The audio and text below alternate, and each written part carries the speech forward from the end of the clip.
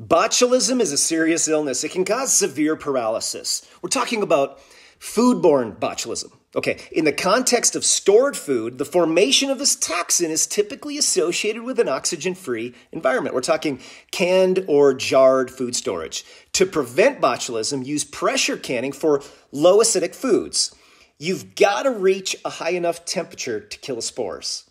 Acidify home canned foods like tomatoes with lemon juice or vinegar to lower the pH. Store canned food and other susceptible items at safe temperatures.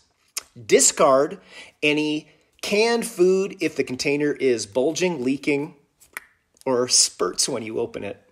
But here's the trick. The toxin is destroyed by high temperatures, so cooking food at 185 degrees or more for at least 5 minutes can neutralize the toxin, if you're willing to risk it. Symptoms to look for: blurred vision, slurred speech, can't swallow, weak muscles, nausea, dry mouth, difficulty breathing. Botulism doesn't typically cause fever or affect consciousness. If you're suffering with botulism, you will need medical attention. Let us know in the comments if you've had botulism or if you've known someone that has. Give us all the details.